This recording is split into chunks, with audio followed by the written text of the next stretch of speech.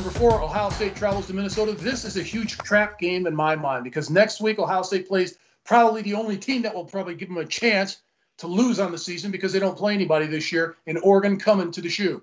But here, keep an eye on Minnesota. They're getting 14 points. You look at this football team, the way that they played, they've got their entire offensive line returning. They've got the quarterback, Tanner Moore, returning. They've got 10 offensive starters returning. They're playing at home, coach. Listen to this, 310, 320, 325, 335, 400. You know what that is? That's the weight of each starting offensive lineman. They're going to wear down the front of Ohio State in this game, take the 14 points in this game. This is Ryan Day's first quarterback that he's finally had to recruit and develop from the start. He didn't inherit one. He didn't have one transfer in. We're going to see how C.J. Stroud plays at the quarterback position, but I like Minnesota taking the points in this game. I don't care what the score is. I think Minnesota scores. Even if Ohio State gets the offense rolling and scores 40 points in this game, Minnesota will score 30. Those are my numbers.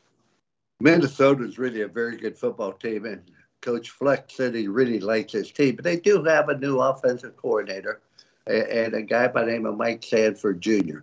I love their quarterback, Tanner Morgan, and their running back, one of the best in the entire country.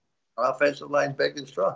Yeah, they should be able to move the football, but they have some problems at wide receiver.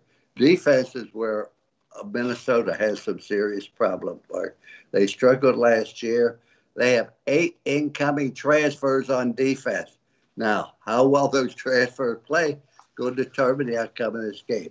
Obviously, C.J. Stroud must be an outstanding quarterback. All the reports out of Ohio is that there won't be much of a drop-off from Justin Fields to C.J. Stroud. Now, that is really saying something.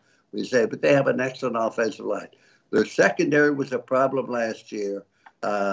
I still have an awful lot of question marks there, but I think Ohio State is so talented. If they can straighten away their problems in the defensive secondary, Ohio State will prevail in this football game 33-17.